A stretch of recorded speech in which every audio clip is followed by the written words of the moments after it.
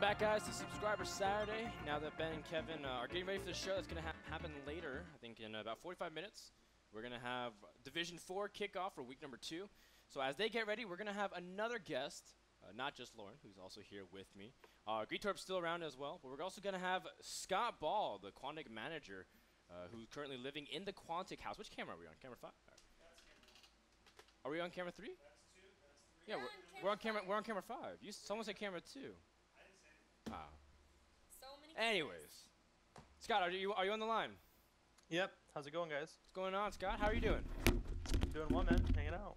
Awesome, awesome. All right, so first of all, a lot of people may not know a lot of the managers outside of like Scoot, like all the big time managers. So can you introduce yourself real quick to everyone on the stream? Yeah, sure. My name's Scott Ball. In game, I go by Quantic Rum Cake. I'm actually not the actual player manager for Quantic. I'm the director of sales and marketing. I do the business stuff for them, and I do work in the team house and work with the players a bit and with their player manager as well. Right, right. And you're there at the Quantic house. Where is the Quantic house? It's actually in Oceanside, California. It's like 40 minutes north of San Diego, right along the beach.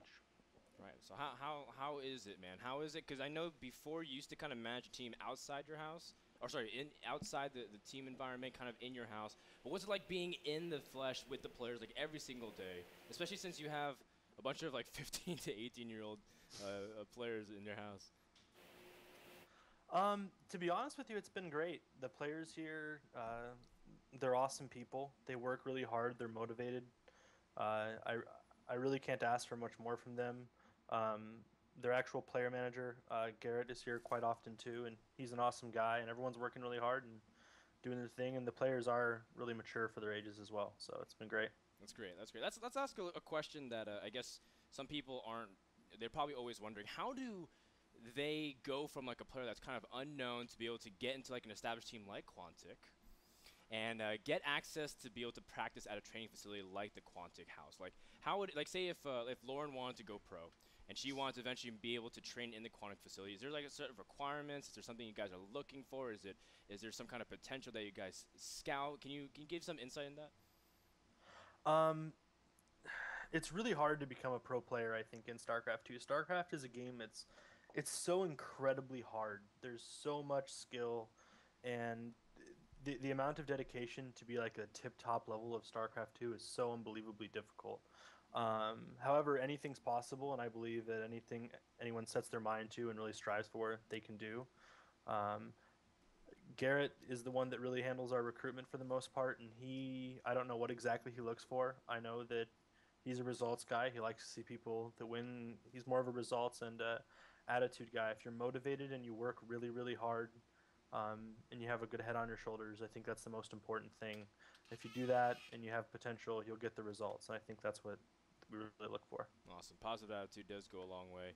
How about, let's also ask about like team dynamics. For example, Check 6 recently disbanded, and the person that was running was mentioning that it's just almost impossible unless you have like a big budget to be able to run these teams, especially in North America where infrastructure is not necessarily supported like in Korea. You've been on smaller teams like that, dating back to All For One, It's Gosu, and now you're on Quantic. Is that statement true, like now that you've seen like both sides of it?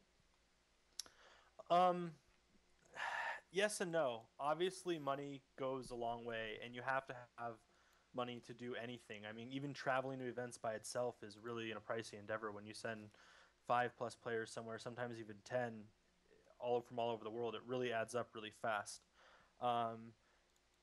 However, when you're in esports right now, there's not a whole ton of teams that are like truly sustainable yet. It's kind of like the teams that have a lot of money, I think, put almost all of their money back into their organization and in esports. So it's not like they're turning giant profits and getting rich at the same time, right? They're making money that they're putting back into their teams. So yes, it helps to have money, but the money that all the teams need still isn't even there yet. I mean, obviously you have teams that everyone thinks are just completely loaded, but the reality is no team is where they should be.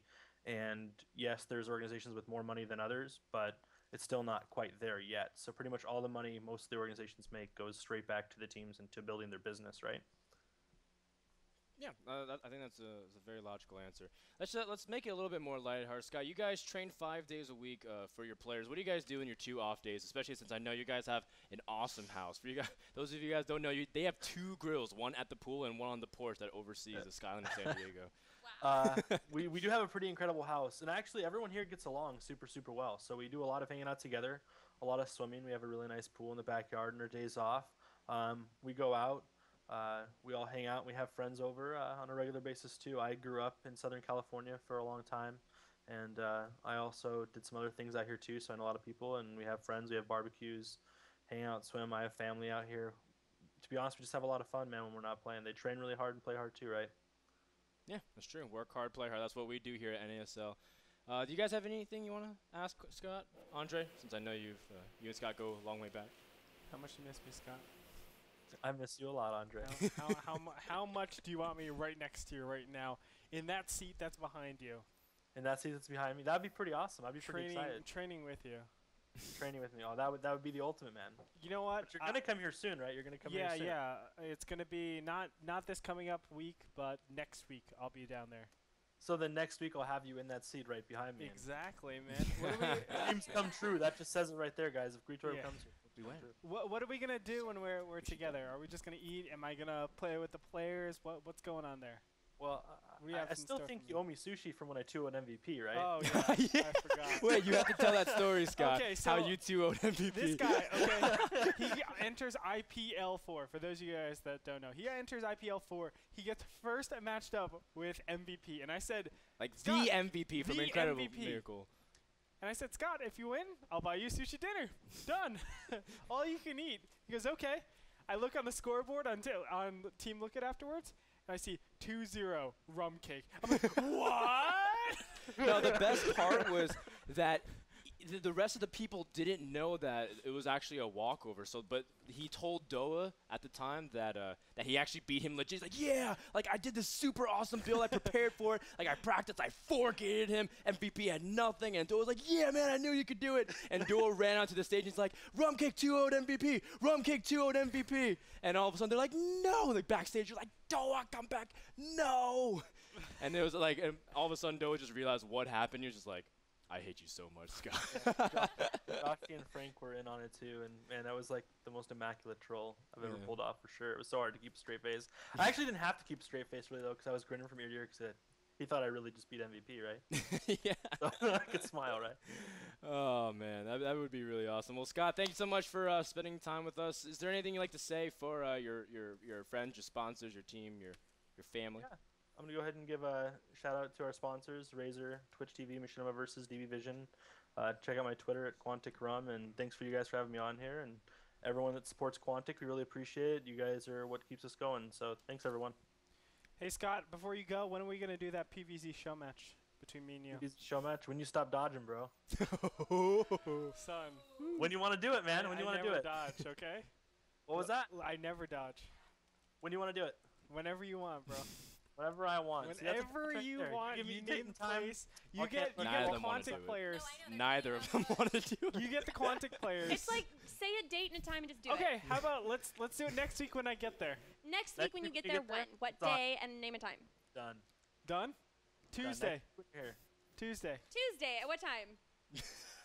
I don't know, when I get there. And then LA traffic, I Lord. want this match casted by some of your Quantic players. Done. Awesome, guys. Thank you so much. That was Quantic Rum. Scott, thank you so much for everything you do, and good luck in the future.